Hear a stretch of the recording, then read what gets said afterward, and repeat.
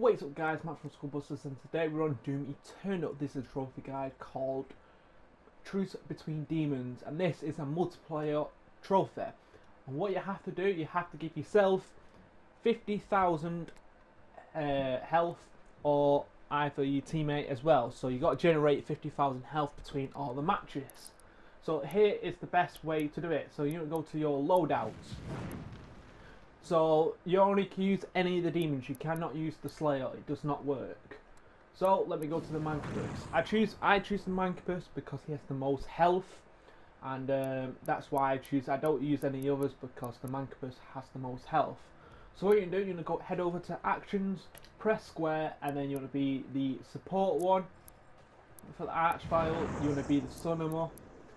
For the Marauder, you're going to be the Pressure. For the Pain Elemental, you're going to be the Sonoma. And then for the Revenant, you're going to be the Defensive.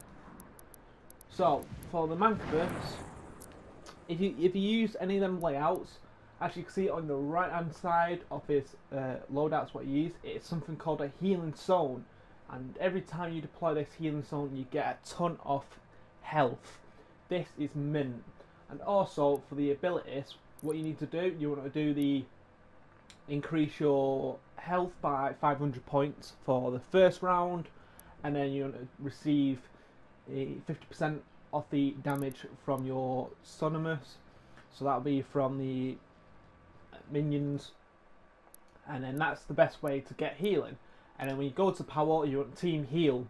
You could do, I don't know if this counts as this instant resurrection, but I definitely use team healing. It works, it's the fastest way, this is the best way. So I'll show you gameplay. Okay, there you go, I am significantly been damaged. So what I'm going to do, I'm going to deploy my healing zone.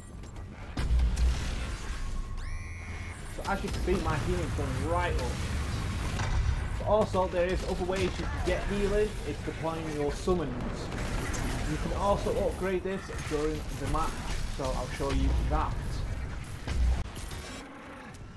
Also, when you do die, just do this straight away to gain you more health. This is a good way of getting health. Okay, so for that last game that I was just in, I did 6,900 healing. That's a lot. And I was just starting to do 1,000 to 2,000, but then I did 6,000. That's a lot of healing. So this is the fastest way to get the trophy. So thank you for tuning in. Stay tuned for more, and I'll see you all soon. Adios.